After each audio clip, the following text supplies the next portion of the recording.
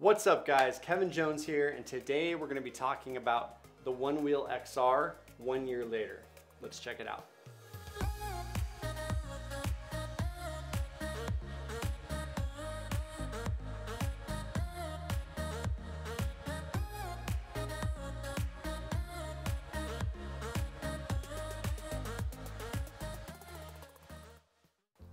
Welcome back guys. So today I want to talk about the Onewheel XR 1 year later. So the question is, would I buy the Onewheel XR again? Absolutely, I would buy this hands down.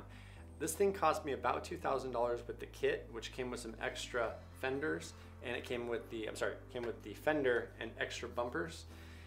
And you know, I've had it for a little bit over a year and it's just been great. I drive it all the time, and I've only had one issue, and that was here with the power cord where I had to send it to Onewheel and they replaced that for me, no problem.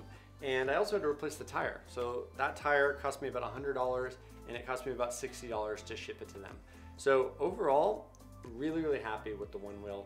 The amount of money that I spent, I've made back saving on public transportation and gas and just time and energy.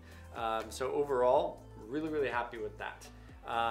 There is a downside to safety on this. I have fallen a few times on it, and I've always been wearing a helmet, and 3 times I've actually fallen and almost hit my head or hit my head a little bit. It also hit my knee and hurt my knee a little bit.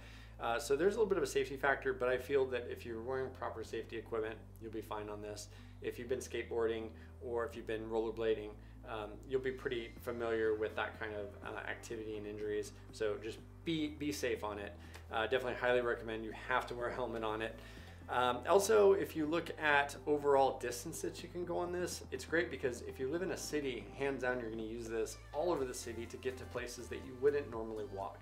So I was able to get anywhere in San Francisco with this without a problem. If I had to, I could combine it with other forms of public transportation, such as the bus or the Muni or the BART, or if I needed to, I could take a Lyft.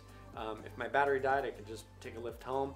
And I was able to save a lot of money on that by using this instead of doing public transportation. So in that regards, very cool. Overall, I would definitely highly recommend you guys look at getting the Onewheel XR or the Onewheel Pint. The Onewheel Pint is a little bit slower. It has a lower overall distance that it can travel because it has a smaller battery, and it is a little bit more agile. Some people say it's a little funner to ride, but I think it's just a different experience. This one is rather heavy. It sits at about 26 pounds, which can be a little bit of a pain if you're trying to carry it somewhere. So always try to keep the battery up. But there's situations where sometimes you need to carry it. Like if your friend doesn't have anything to ride, or if the battery does die, you're gonna have to carry it. So be aware that 26 pounds is pretty heavy. Not to say you can't carry it, but you do only carry it right here. There's no other way to carry it. They do make a handle that you can buy, like a third-party handle that can strap there as well. So hands down, really happy with the Onewheel. If I had to compare it to some of the other electric skateboards, they all have their own kind of uniqueness.